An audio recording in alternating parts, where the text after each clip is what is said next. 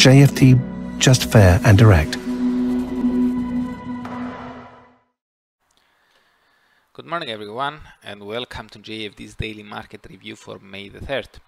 I am Charalambos Pissouros, head of research here at JFD, and I will talk about yesterday's main market movers, what's my opinion moving ahead, what are today's important events and how they could affect the markets.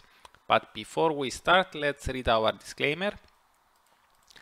The content we produce does not constitute investment advice or investment recommendation, should not be considered as such, and does not in any way constitute an invitation to acquire any financial instrument or product. I will leave you a few seconds to read the rest, and then we will jump into our analysis.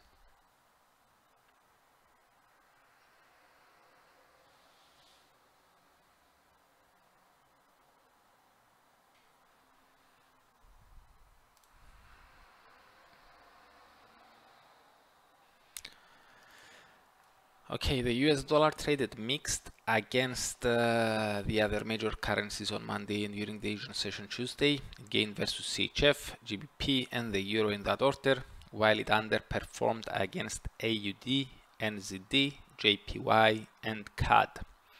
Now the strengthening of the risk-linked and commodity-linked Aussie and Kiwi combined with the weakening of the Swiss franc suggests that markets may have traded in a risk-on fashion. However, the fact that the yen managed to even gain somewhat makes us skeptical on that front. Thus, in order to get a clearer picture with regards to the broader market sentiment, we prefer to turn our gaze to the equity world. Here we see that major European indices, the major European indices under our radar that were open yesterday, fell by more than 1% each, but this may have been the result of a brief crash in Nordic markets caused by a single sell order trade by Citigroup. During the US session, appetite improved with Nasdaq gaining the most. As you can see on the graph here, it gained 1.63%. Now today in Asia, Japan's Nikkei 225 and China Shanghai Composite stayed closed due to holidays, while Hong Kong's Hang Seng and South Korea's KOSPI stayed near their opening levels. Now, despite the recovery in US indices and especially in Nasdaq, we are reluctant to change our view, especially with the US Fed decision looming tomorrow. As we noted yesterday, the committee is widely expected to hike rates by 50 basis points, and thus, if indeed this is the case, all the attention is likely to fall to hints and clues with regards to the committee's future course of action. Anything confirming the aggressive expectations over multiple more sizable rate increments in the months to come could refuel the US dollar uptrend and perhaps bring equities under selling interest. We repeat for the upteenth time that higher interest rates mean higher borrowing costs for companies as well as lower present values, especially for high growth firms, which are valued based on discounted expected cash flows for the months and years ahead. The opposite could be true in case the committee fails to satisfy current expectations. Now, today during the Asian morning, we already had a major central bank deciding on interest rates, and this was the RBA. The bank decided to hike by 25 basis points to 0.35% from 0.10%, surprising the financial community, which was expecting a 15 basis points increase, and sending the Aussie higher against every other of its major peers.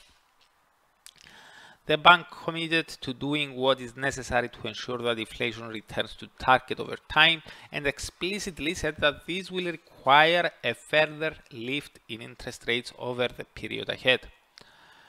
Now, this added some credence to the overly hawkish market expectations around this bank's future course of action, but officials have yet to confirm how fast they are willing to proceed.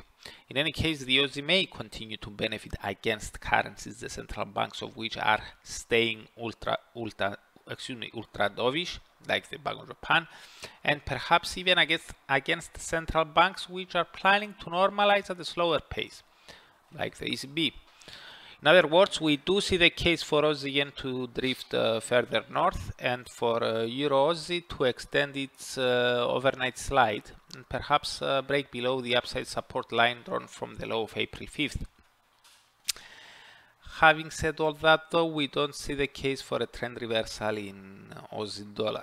Yes, a lot will depend on tomorrow's FOMC outcome, but from what we know at the moment, the Fed is ready to proceed with double and triple hikes in the months to come. A much more aggressive plan than the RBA's quarter point hike. Thus, we stick to our guns that barring any major surprises tomorrow, the path of least resistance for Aussie dollar is and will still be to the downside. Now, as for the rest of today's events, the only data releases worth mentioning for the rest of Tuesday are the German unemployment rate for April, the UK's final manufacturing PMI for the same month, and the US JOLTS job openings for March.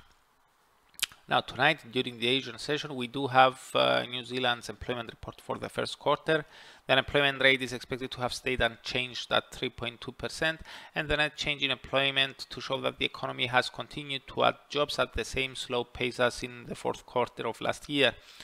The labor cost index, though, is expected to have risen further to 3.1% year over year from 2.8%, which could add to speculation of further acceleration in New Zealand's inflation, and thereby revive some speculation over more rate hikes by the RBNZ. Remember that at its latest gathering, the RBNZ lifted rates by 50 basis points, but hinted that it hiked more now, so it can slow down later. So, that's it from me. Thank you very much for watching and listening. For those who are interested in learning about the main events of the week much earlier, you can subscribe to the weekly Market Outlook webinar, which I'm holding every Monday at 7 o'clock AM GMT. You can find the link in the description below. So, goodbye, have a great day, and I'm looking forward to seeing you here again tomorrow.